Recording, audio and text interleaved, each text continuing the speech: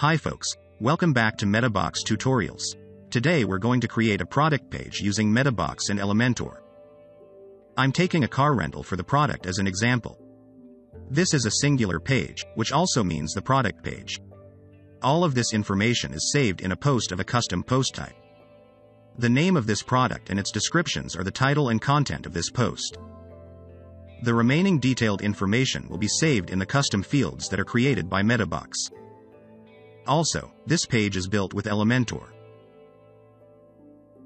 So in this practice, we need these tools. Meta Box has a framework to create a custom post type and custom fields, and Meta Box AIO is to have some advanced features from Meta Box, which are MB custom post type helps create custom post types. Next, Meta Box Builder provides a UI on the back end to create custom fields easily. Meta Box Elementor Integrator is used to get the dynamic data from custom fields created by Meta Box, and the Elementor to build the page. I'm using Elementor Pro, which has integration with Meta Box. Go to Meta Box and create a new post type for the product. After creating a new post type, you'll see a new menu appear here. The product has extra detailed information, so we'll create custom fields to save them. First, choose the number field for numeric information, such as rental price, car year, and max passengers.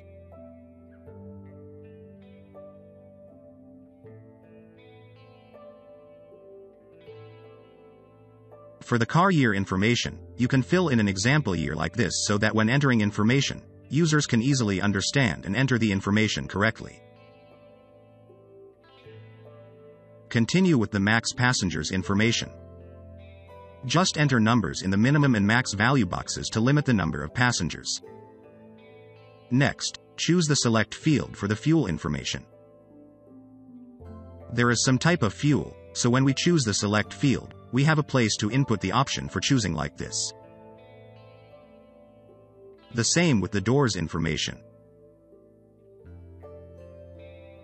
Also for the gearbox. Next, add the text field for the fuel usage. You can add some descriptions to add information to the field. To know more about the field type, you may have your own specific information for the product. So you may want to find out each field type to get the matching ones. We have a video to talk about all the field types of Meta Box in detail. You can dig into it. I also have an image advanced field for having an image gallery for the product. After creating the custom fields you want, move to the Settings tab. Choose Location as Post Type, and select Car Rental to apply these fields to this post type.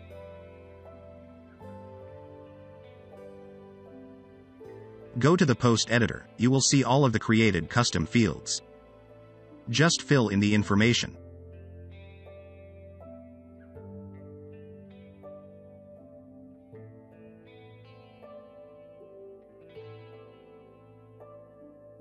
Go to the Elementor theme builder and create a new template. Since it's for a singular page of a custom post type, so we'll create it in the type of a single post.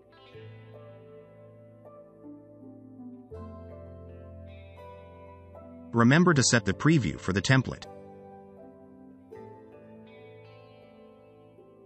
Let's edit the template.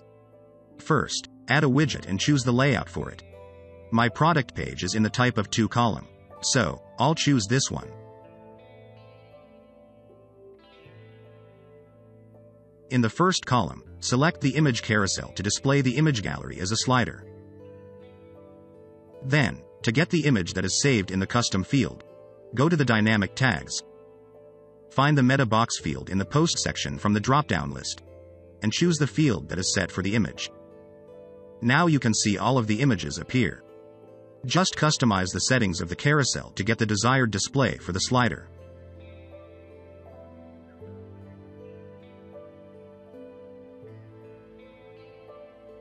Move to the second column to display other information about the product. The first one is the product's name, which is saved in the post title. Next, select the post content element to get the product's description.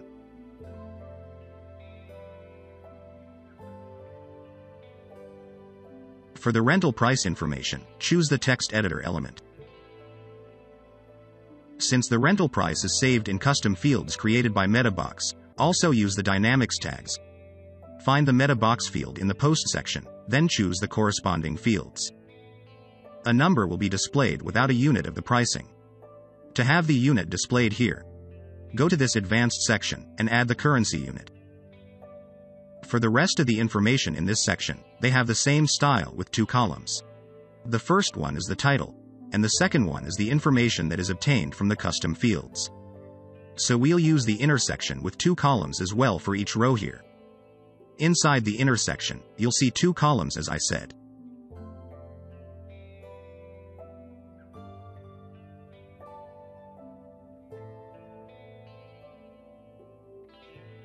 The first one is the title, so select the heading element. Just name it, and also style it.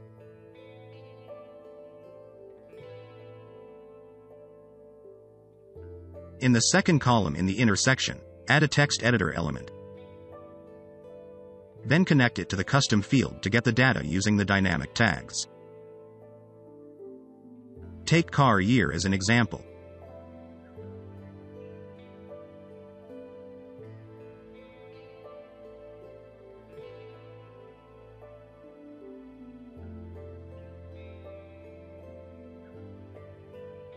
You can duplicate this intersection to have other rows.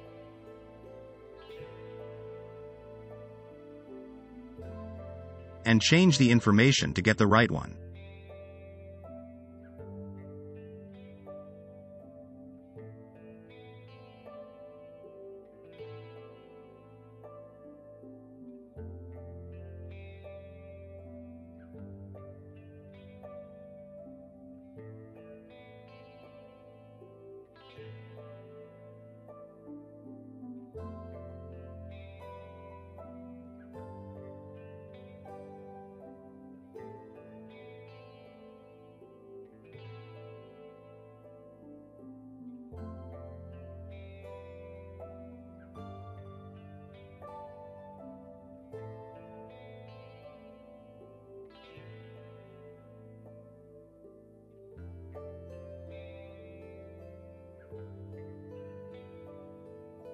We've just finished getting all of the information about the product. Remember to set the condition for this template to apply it to the singular page of the car rental.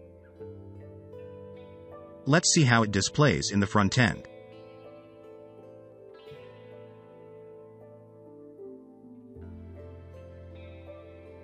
Still in the editor of the created template, just customize each element to get the wanted style.